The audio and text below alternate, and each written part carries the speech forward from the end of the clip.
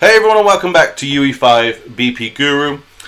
Today we're going to be looking at setting up the locomotion and walking forwards and backwards with our character, very much in the same style as the classic Resident Evils. I'll show you what I have so far. If I click play, first of all you'll notice bottom left there is the new record logo. I've also done a cam 1 here, which is because I'm trying to set up a system that identifies the different cameras within your scene using tags, but that's not quite finished yet, but I will cover that as well. But so far we've got the walking forwards, and we can also walk backwards like so. Now it looks a bit wooden because I'm using a Mixamo animation.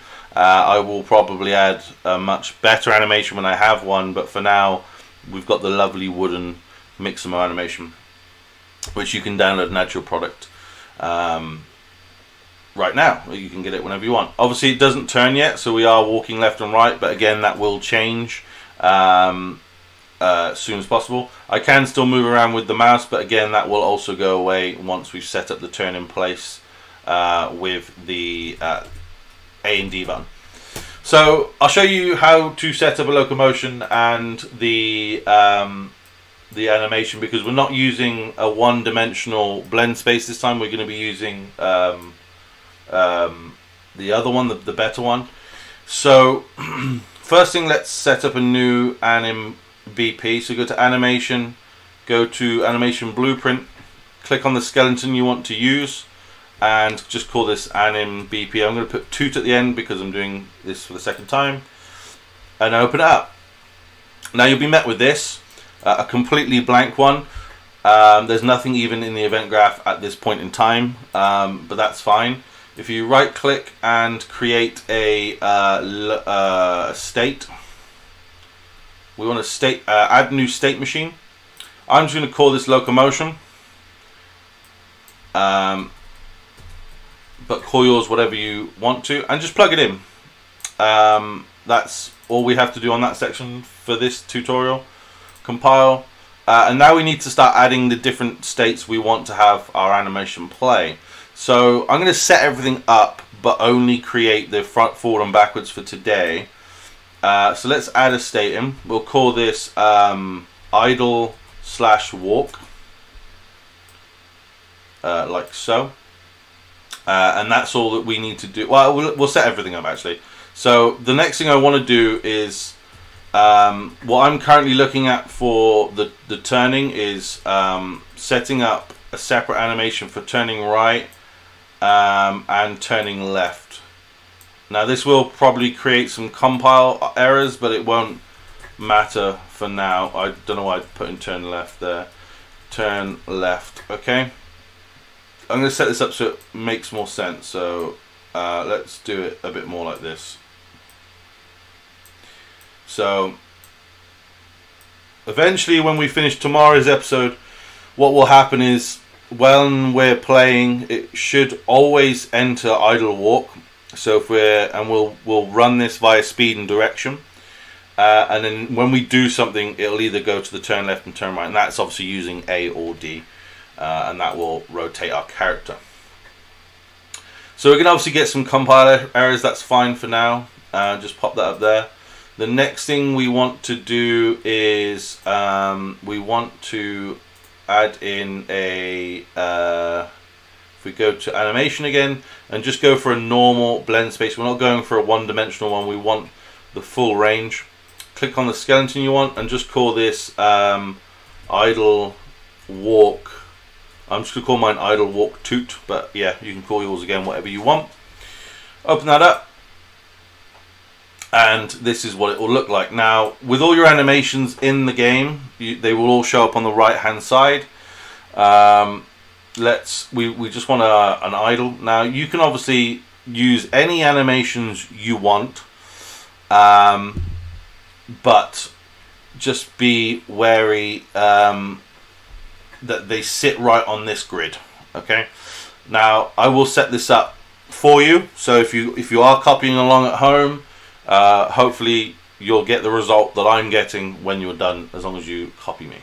So on the left hand side, they might be closed up, so you might have to open them, but you should have horizontal axis and vertical axis.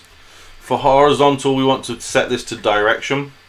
We want a minimum of a minus 180, and we want a maximum of 180, so that we get the backwards and the forwards. For the vertical axis, we want this to be speed, and you want your minimum axis to be 0 so that your character can actually go into idle mode. And for the maximum, because the Resident Evil games, they felt a lot more slower, I'm going to be using a walking speed of 200 and a maximum speed of 400. Set that like that, and make sure your idle sits at 0 and 0. But we also want our idle to sit on every one of our grid spaces, so we need to get the idle 5 times for us. Just put it down at every space you can. I think I always find something like this works for me.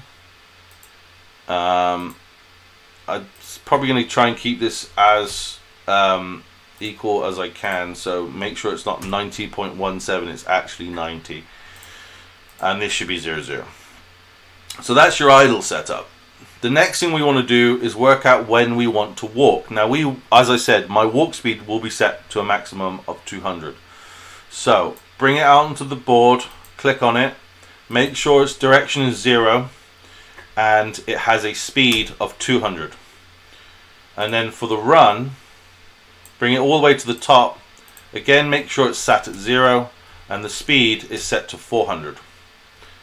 Then all we need to do is add in our walking backwards, which is this one here. This one you want to sit at, we don't want to be able to run backwards, we only ever want to be able to run forwards. So we know that this can sit at 200, and we need it to sit at minus 180, and we also need it to sit at 180, and again at 200 speed. So that is your walking forwards and backwards setup as this style of the classic Resident Evils. Save this. Then what we want to do is we want to now come back to our Anim BP tutorial. Click on this. We want to find that Anim walk, the walk tutorial BP, and plug that in like so. Now I've already set this all up in my other one, but I'm going to reset this up for you guys as well. We want to promote both of these to variables like so. So we want our direction and our speed, and we're going to obviously define these using our third person character within the event graph here. Okay, this is where this now comes into play. You've probably seen this on a few of my other videos where I've been obviously setting up things like crouch and sprinting and running, sprinting and running, the same thing, but you know what I mean, where I've been setting up all my different animations, like the weapons and things like that. This is where it's all driven from. Okay, so the first thing we want to do is cast to our third person character. The reason is that's because that's what's going to drive a lot of these figures we need to set, like the speed and the direction. Our ultimate goal is to basically set this speed variable and this direction variable. So from our third person character we want to get movement. No, let's get velocity. Get last update velocity like so. And then we want to get the XY vector length XY, and that will be our calculated speed. I'm going to put this into a sequence actually, like so, and that can go into there, like so. From here, what we want to do is we want to calculate, no, We could probably get this node on its own. Calculate direction, there we go. And that will become our direction, but we obviously need to work out what the velocity and the rotation is. So to do that, what we want to do is pull off from this get last updated velocity, plug that into there, and from here we want to get rotation, get actor rotation, and plug that into here, and that will calculate our direction. And that's literally all we need to do for this setup to get it working.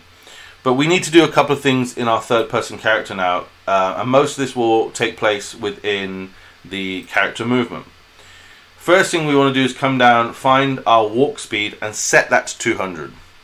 That way we will be able to walk at the speed that we require to play the walk animations and the backwards animations. The second thing we want to do in our character movement is just put in rot. What this brings up, now you'll find probably in your project the orient rotation to movement will be ticked. So untick that, but make sure you tick use controller desired rotation. That way you should, oh, and obviously of course go into your mesh and put in the new anim BP, which is going to be anim BP 2222 for me. Compile, now there's going to be compile errors. The reason for that is because we haven't set up the turn right and left yet. But if we walk now, we walk forwards, and if we walk back, we get our animation. And it's as simple as that. Now, as I said, you'll probably still have the mouse being able to forward or to control your rotation. That's because it was set up to the third person. We're going to be unsetting that and setting up our own turn rate with this. The mouse will only be used for firing and aiming. So we'll probably right click to bring our aim up like they do in Resident Evil, and then the other and left click to shoot. That's the only things we're going to be doing with our mouse setup potentially. So hopefully you found this useful. Hopefully Locomotion and MBP makes a bit more sense now. It's not so scary. It basically just drives all your animation direction and where you need it to be. So for example, if you wanted crouch, you'd pull off from the idle walk and have like an idle crouch setup, so that when you press C it goes into crouch and you can then walk around crouched, and then if you unpress it, it goes back. And that's what these transitions are, but we'll look at that when we set up our turn left and right in the next episode. So yeah, hopefully Locomotion's not as scary for you guys, and hopefully the next episode will help you even further understand it. But yeah, that's how to set up forward and backward movement, or directional movement as a whole. You could add left strafe, right strafe, and all that sort of stuff as well. And yeah, and thank you so much guys for watching. Next episode, as I said, we'll do turn left and right, and I'll probably add the sprint in as well. And then we will see what we can do from there on as well. But thanks so much guys for watching. I hope you've enjoyed this. Don't forget to like, comment, and hit that subscribe button. You can always change your mind down the line. Take care. Bye.